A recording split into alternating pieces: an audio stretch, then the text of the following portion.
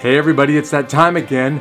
My opportunity to let you know what Two Cities Church has been doing in our community and around the world, our way of engaging our community or engaging our neighbors. In the month of October, we turned our front doorstep or our driveway into a mission field because on October 31st, on Halloween, God brought people to our door. Not only did we hand out the good candy to the kids, but we also handed out gospel book to the parents. And hopefully those parents read that gospel booklet and their lives will be changed. Not only did the children get good stuff, but the parents got the best news ever. We made our military community our mission field during the month of October. Listen to this. We had people on that military installation almost every day of the week leading studies with the basic training guys and gals, but we also got deeply connected with those infantry and armor officers on Fort Moore, Georgia.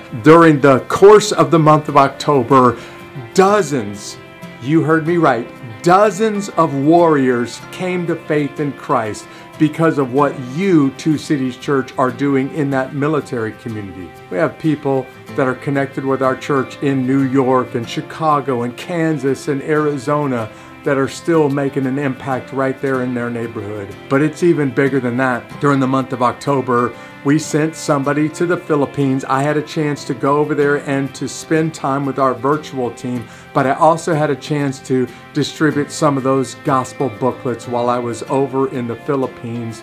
And our own Mark Hollis went to Malaysia and he had a chance to connect with some of those warriors that he was on the battlefield with 30 years ago.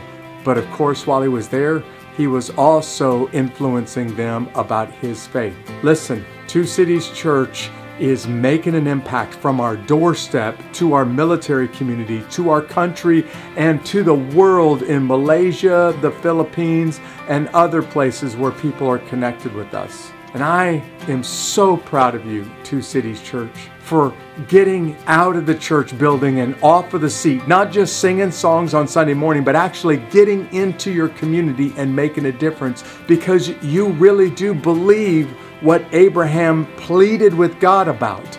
You really do believe, and you're putting it into practice, that just a handful of people, just 10 righteous people, can radically change a city. So I'll say it again.